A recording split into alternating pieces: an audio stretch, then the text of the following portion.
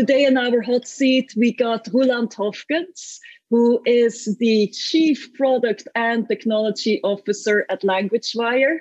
Hi, Roeland. Good to have you here. Hi. Thanks for having me. Of course. So, Roeland, are you ready? Shall we do this? Yep, let's go. I'm ready. Welcome to C-Suite Hot Seat, the show where we put C-level executives from language service providers of all sizes in the hot seat. We will ask tough questions and get inspired answers. Our hosts today are Nimsi's Inga Boonen, VP of Consulting, and Sarah Hickey, VP of Research. Roeland, in one sentence, tell us, what does your company actually do? We provide a team and services and technology to enable our customers to reach their global audience worldwide. At the moment, you're Chief Product and Technology Officer, but as the first career that you dreamt of having a kid, was that, or was it something rather different? No, it wasn't that. Well, it was also something to do with technology. Actually, I wanted to build rockets. That was my first career dream. I was fascinated by these things that fly in space and these big machines that take people to the moon. So I wanted to be part of that. Yeah. Wow. And in your free time, do you still spend your time like that? So that's the next question. When you're not working, how do you like to spend your time? Yeah, space and all the technology and explorations are still something that I'm really interested in. So I read a lot about that, but my interests in technology go a bit broader than that nowadays. Yeah. If you were given a chance to visit 3 different countries, which ones would you choose and why? Well, I would visit more countries than just 3. That's for sure. But the first one that comes to mind was is Madagascar. Why? Well, I've actually been there already quite some time ago, but it's such a beautiful and huge island that there's still so much more to see. I'd love to go back there. Well, number 2, let me think. I love islands. So the whole islands around the east of Indonesia. That's also a place that I explored a little bit, but there's still a lot more to see there, and it's so beautiful also for diving. And I'm quite fascinated by a country, by Japan, actually. I've never been there, but that's also very high on my list. It's different, but still very intriguing, I think. Beautiful place and great food also. What's the best piece of advice you've ever been given?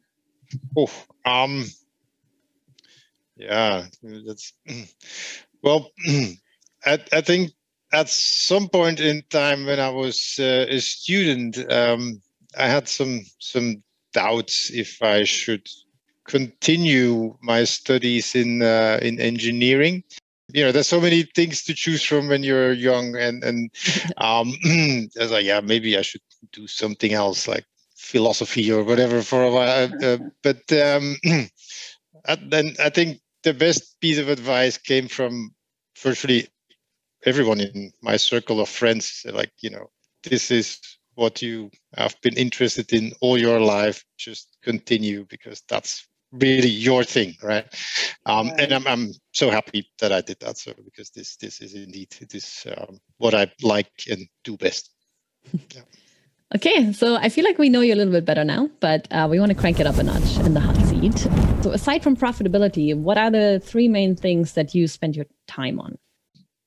First of all, for me, working in technology it's a lifelong learning journey. So I spend a lot of time in looking at new things, new developments, how they could apply for our business, how we can use them to make things more efficient or to offer new things to our customers.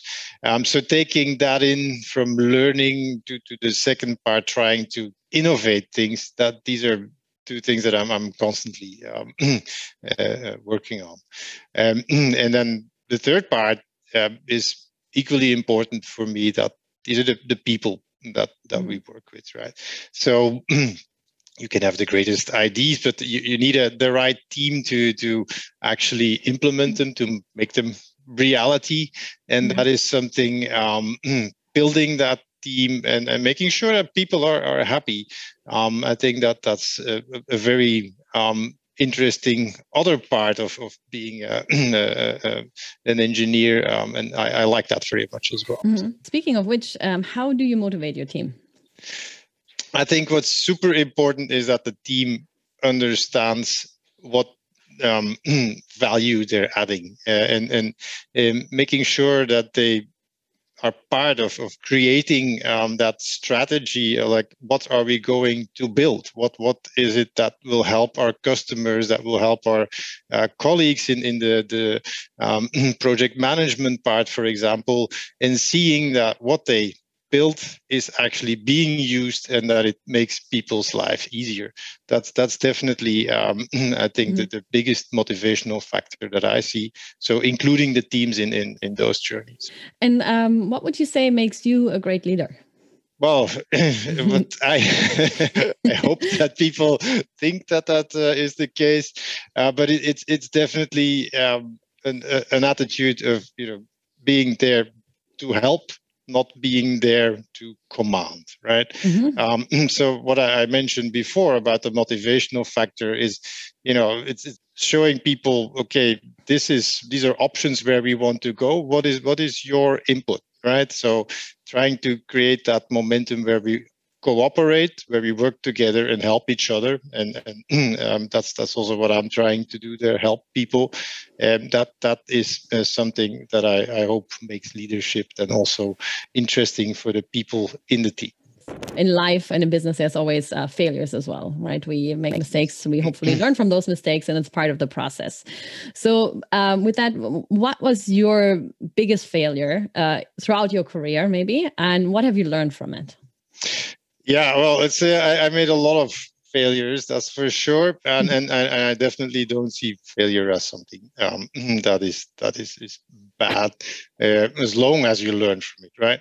It's hard to pinpoint a single biggest thing, but I think what I would definitely say is maybe something not so technical, but it's at the beginning of my career, maybe not thinking big enough. So thinking, I was a bit constrained by okay, yeah, we have to stay in this box, until I really saw that, by taking risks and doing experiments and taking that new technology in your hands, that you can actually achieve things that are much beyond of the secure zone, right?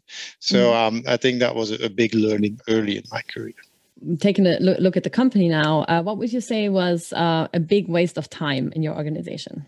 Well, in the current company that I'm working for now, I think we spent quite a bit of time trying to figure out machine translation when it was still quite young, and we pursued a few roads there that were definitely not worthwhile. So I would consider the early experiments that we did there were not very successful. But then I wouldn't call it a waste of time, because there were still learnings from it, right? So maybe we spend a lot of effort without having a real result, but it prepared the way for what we're doing now. So without it, we probably wouldn't be in that advanced machine translation area that we're in now. Do you have a pet peeve when it comes to clients? That's a good one. Yeah, I do actually. There's one thing that I do not understand is, we talk about content, we talk about sensitive content, GDPR compliance, and then everything good.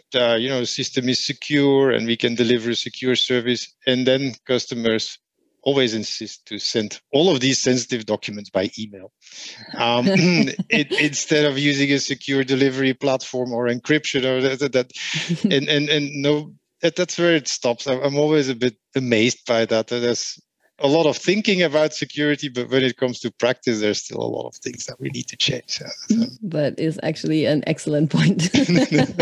Hopefully, a lot of clients are listening and can learn from this. So looking back at your maybe early career as well, what was your own personal kind of breakthrough moment? Did you have one in your career where you were like, okay, I'm on the right track, I'm doing something right? Can you recall something there? Well, definitely a breakthrough moment was when I decided to built my own company with a couple of colleagues from the British Telecom, where I was working at that moment. So where we founded the AMPLEXOR in Belgium at that time. That was really a big change from being an employee to making all the decisions yourself, and that was still quite early. I was 29 at that time, so that was definitely a huge change and a huge enabler also. And what inspired you to start your own company back then? Why did you go from being an employee to I want to do my own thing? So many customers it was an internet service provider where I worked at that time, and they needed solutions to manage websites at scale. We were talking here in 99 or something like that. And in the content management industry, there was virtually nobody doing implementations of content management systems in Belgium at that time. So we saw this opportunity, we took it with both hands. So that was the reasoning behind it. Yeah. Was there a moment that you realized maybe, like you had the right recipe, or you needed to do something different in order to advance, that, I don't know, something that pushed you to really go for it there? Or Yeah, I think we saw a lot of demand, but also the people that I worked with, I knew that these were the right guys, because we had been working together so closely.